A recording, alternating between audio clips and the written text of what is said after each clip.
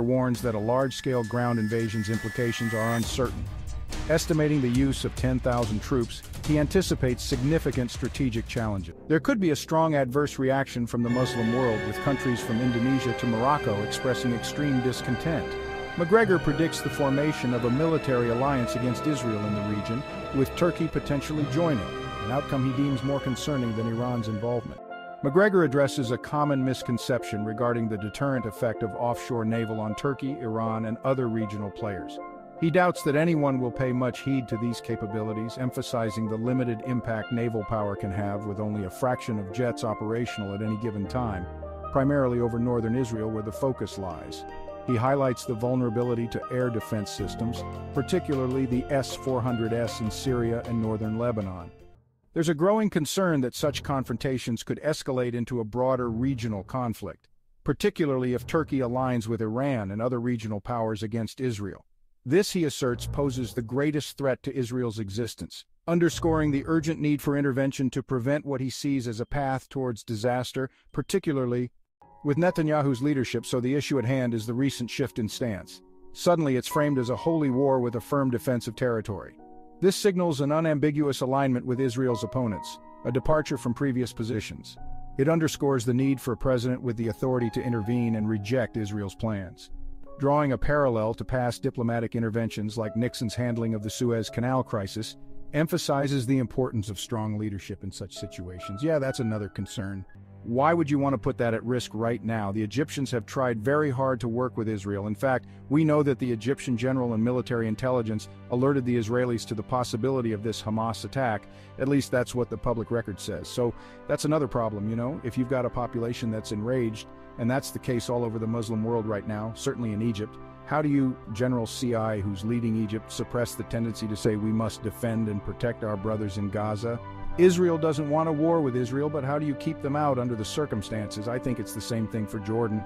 I mean, the king of Jordan has done the same thing, tried to cultivate a good and positive relationship with Israel, but they all say the same thing: collective punishment does not equate to. Individuals like Lindsey Graham, among others, and even figures like Norman Poritz, who previously advised John McCain, have expressed a persistent desire for conflict with Iran. This fixation on Iran's destruction has been long-standing. Now it seems that neoconservatives, along with globalists, are seizing the opportunity to pursue military action against Iran.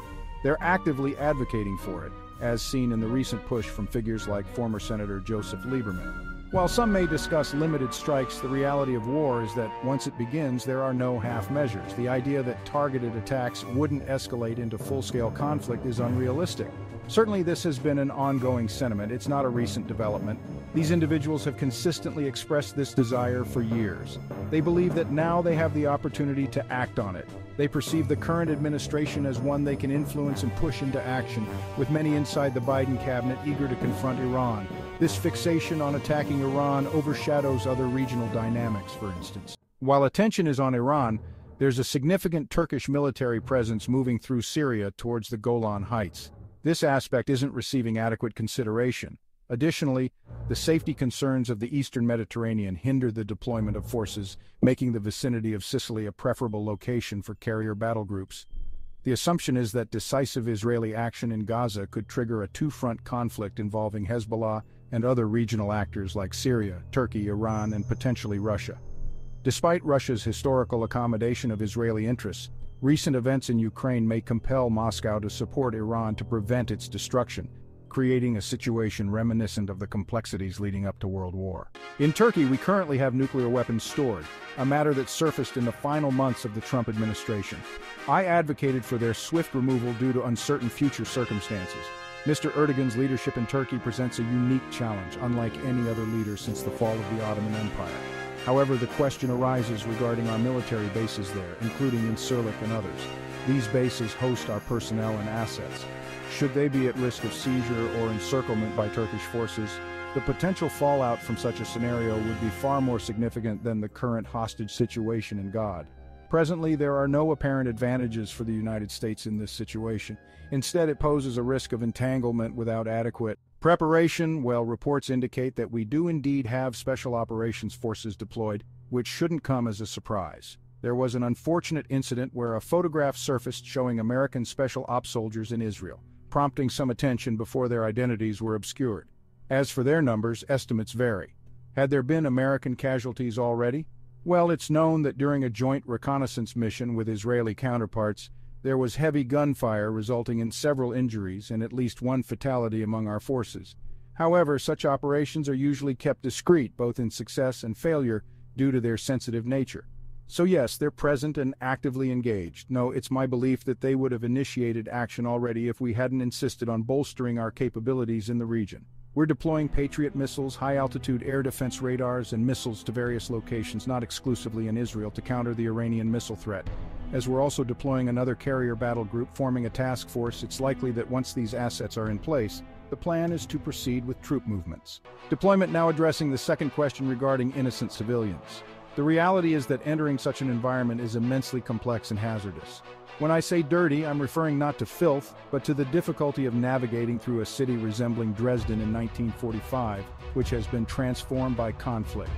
Rooting out thousands of armed enemies ranging from shoulder-fired weapons to anti-tank missiles amidst large-scale mortar attacks presents a formidable challenge. In such circumstances, soldiers, whether Israeli, American, British, or otherwise, have little choice but to react swiftly to perceived threats, prioritizing survival and neutralizing the enemy. I think we're about to learn some hard lessons from open borders and uncontrolled immigration.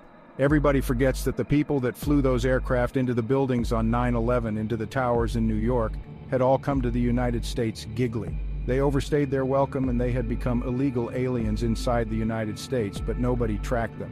And if you didn't track them, they were essentially free to go and do whatever they wanted, and we know that now. We know that they went and took flight lessons in Florida, and the only lesson they were interested in is how do you take off. Nobody cared about whether or not you landed. You would have thought somebody would have said kind of a red flag, but the bottom line is that's true. We're going to see it, and we know that Isabella and Amy Costs have very large presences in Mexico. Of the two, Hizbah is much larger, better financed, better organized than the Hamas presence. But there are a lot of Sunni and Shia Muslims in Mexico. There's a very large community. We have to assume, in fact, I've been told, that they have cells inside the United States, and when they attack, we'll find out how lethal they are. Historically, the Israelis, from what I've observed, have consistently made efforts to avoid civilian casualties. I haven't seen any evidence suggesting that Israeli pilots or officers have intentionally targeted places like churches, mosques, or hospitals. While it's possible that this approach has shifted, that's been my experience. Similarly, our military operates under the same principle, despite misconceptions. Mistakes can happen, as demonstrated during the Kovo Air campaign when the Chinese embassy in Belgrade was mistakenly targeted due to errors in interpreting targeting information. Regarding Admiral Kirby, I hope he's prepared to provide a similar explanation if Americans are harmed in attacks carried out by individuals with extremist ideologies. Such attacks, similar to those seen in Europe, are a real possibility in the United States, and discovering that those responsible are within our population could understandably unsettle the settle. He doesn't believe anyone in Washington is currently interested in scaling back. If anything, he sees the opposite, very few voices advocating for caution amid heightened emotions. He stresses the importance of considering both strategic and operational implications, as well as taking seriously intelligence about potential attacks, including those targeting the U.S. and Israel. However, he observes a lack of such considerations. He predicts an enraged American and European population, if drawn into conflicts fueled by support for terrorist organizations like ISIS. Despite this, he emphasizes the continued obligation to prioritize American security. Perceived failures in border protection and domestic security, he hopes Americans will express anger over these shortcomings promptly.